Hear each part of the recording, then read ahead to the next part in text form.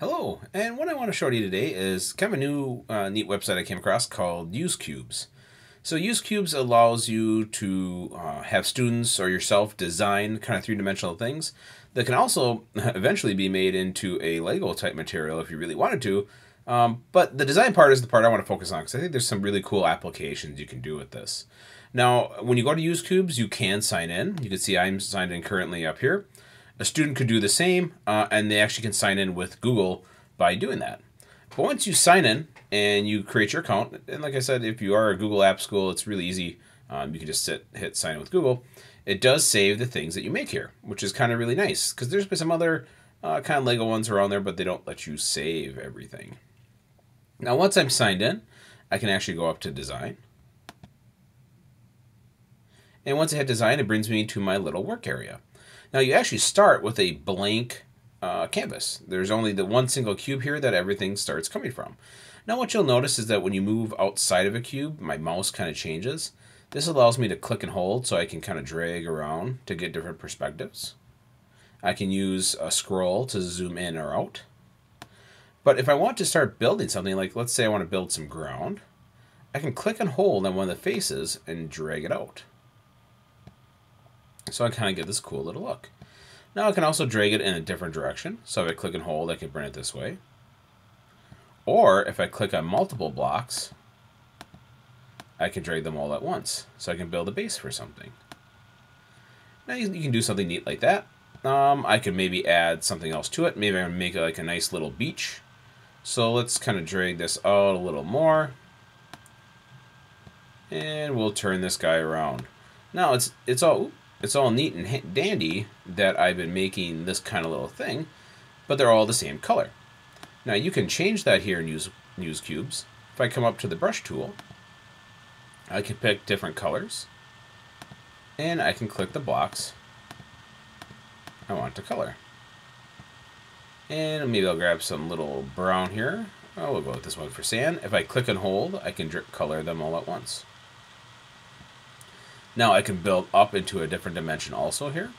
So maybe if I'm going to build a little umbrella that goes along with this, I'll grab my black. I can click and hold where I want. Oop, and my brush tool still, my bad. Let's switch back to build. If I click and hold, I can drag it up. So I can kind of create something a little different off of that. Now if I keep building, maybe, you know what, I'll make that one taller, and I'll bring this out a little bit. Let's pull it this way. And let's see here, we'll come over this way, pull that guy out. Oops. Now if you have one you don't want, or a couple, you can click them. You can see all those boxes are highlighted. I can then hit remove. So it's really easy to remove something if you don't want it there anymore. One thing for students, you can see sometimes you gotta make sure you're at the right angle to get what you want. Now I was trying to make an umbrella, and I'm not sure that's gonna be the best umbrella, but it's gonna be kind of close. We'll add a little brush. We'll make it kind of the beach red here. Let's color this thing up. And maybe we'll add some little white stripes in there to kind of give it that cool little color pattern. But the use of cubes is kind of cool. It lets students design different things. They can kind of get the idea of three-dimensional design in a very simple fashion. It makes something kind of really neat. So you can see that guy comes in there.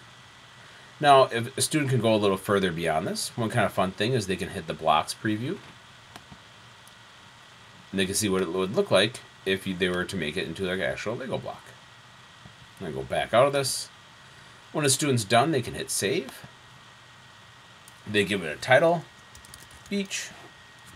Now they can mark it public, so other people can see it. Or no, I guess actually mark it private, or they can mark it public. Whichever way you would want the students to do it. But if I hit save, that little thing saves. Now a student can share this, and one of the cool things is you can see there is a Google Classroom. Students could share straight to that. Or if you're using any other kind of learning management system, if you click this guy, it opens up so you can grab this link. And you can also use that link in Google Classroom also. And I can see that comes through. So it's really easy then to see your students' designs, and then, however you needed to grade them, you most certainly could. So that's usecubes, a really neat little program that you can use to get students used to the idea of three-dimensional design. Thanks for watching.